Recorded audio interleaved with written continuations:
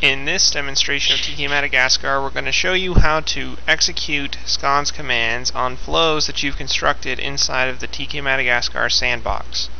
So we're going to go ahead and continue with the Ricker wavelet example from the first tutorial. And once we have created and configured our flows, we're just going to go ahead and open the log window.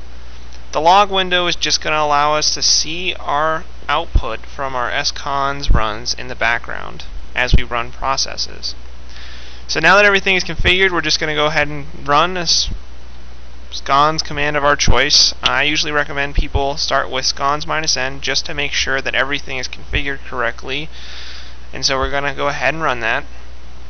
You can see down here that we grab the output as we would see it on the command line basically, and we see that we've run 3 commands here, one to create a spike, one to create a Ricker wavelet, and one to view the Ricker wavelet. So everything looks okay here. We had a successful run.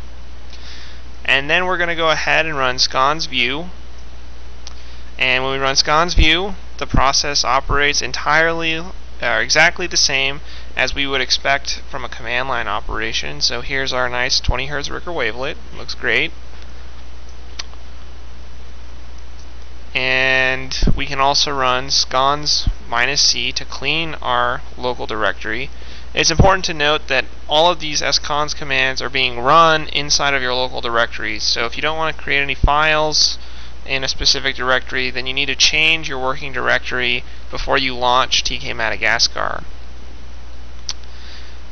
So lastly, we always want to clean things before we close tkMadagascar. Simply because we don't want files hanging around.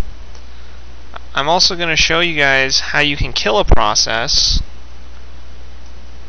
And so in this case we're going to run SCons view, and we have our Ricker wavelet again showing.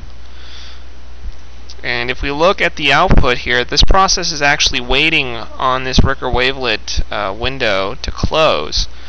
If for some reason one of our processes is hanging or it's taking too long, we can click kill process and the process will be automatically killed by tkMadagascar.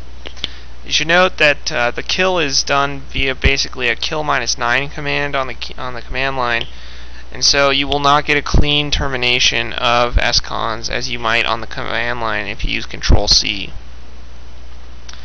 So that's just a basic overview of tkMadagascar's run functionality.